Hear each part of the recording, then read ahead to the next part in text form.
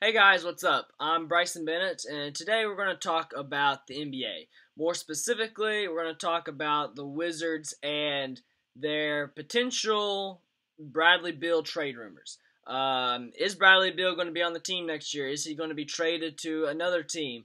Is he going to be signing the extension deal that Tommy Shepard has offered him? How is the Wizards going to either rebuild or compete for a championship, or just kind of be in limbo of how they've been playing the last 2 years? As a Wizards fan myself, it's been a struggle watching them the last 2 years. So let's go ahead and dive right into it and see what I have come up with. After the season, the NBA released 3 All-NBA teams. Bradley Beal was not on any of those teams. So that means technically he is not the 15th best player in the league. So, with that being said, is the Wizards trying to rebuild, or are they trying to win a championship? Let's go with the championship route. The last 2 years, John Wall has not played but only 72 games in 2 years. Yes, he will be out the entire year next year.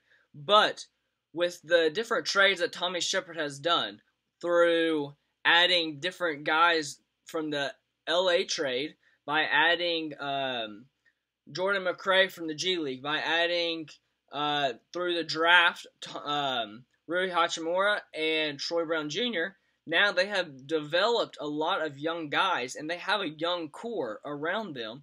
Bring in some veterans like Isaiah Thomas and Bradley Beal. I feel like this team this coming year could do something special, especially if Isaiah Thomas is able to play how he played when he was with the Celtics.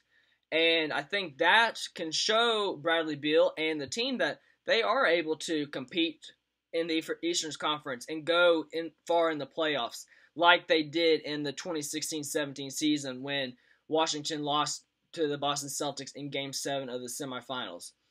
Now, let's go into the rebuilding phase.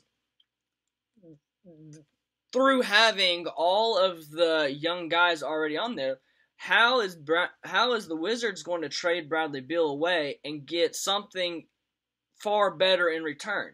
How are they going to trade somebody to either get another player that's just as good as Beal, if not better? Well, he's just outside of the top 15. In this article that I read, he is number 18 out on the top on the list of best players. There's no way that the Wizards are going to get someone on that above him.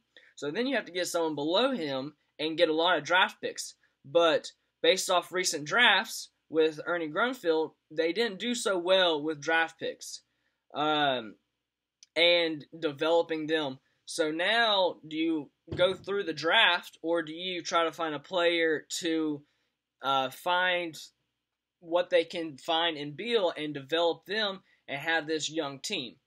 Me personally, I think going in the route that they're going, show Beal that they're able to win this next year, bring John Wall back, and then they're able to actually compete at a young level. Because any championship team, you have these 2 or 3 or 4 veterans that really can play ball. You have 2 all-star players, John Wall and Bradley Beal, and now bringing these younger all-stars, Thomas Bryant, Mo Wagner, Troy Brown Jr., Jordan McRae. These guys can absolutely ball out when given the chance. Now let Scott Brooks bring this team together and be able to win a championship.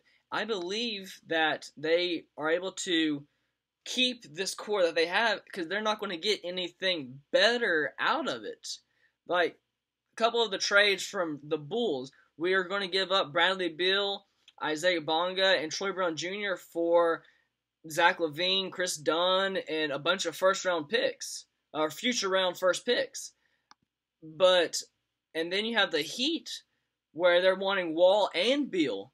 That's going to take away all of our all-stars, and we will be in a complete rebuild. And giving them to the Heat, you're not really going to get anything else in return to actually compete for them. So I don't see why Washington would even consider trading Beal. And let's try to get him to learn to play how we are playing now and focus on trying to win a championship this next year and get that extension signed. So when Walt comes back, they have this young core and they're actually ready to compete for a national championship and go into the 2020 and 2021 season and be underdogs and show everyone that what they have. Leave comments down in the bottom and let me know what you guys think about this trade. Should the Wizards keep Beal and do everything they can to keep Beal on their roster, or should they trade him, rebuild, and get as many draft picks as they can in the next couple years and completely start from scratch? Let me know. Thanks, guys.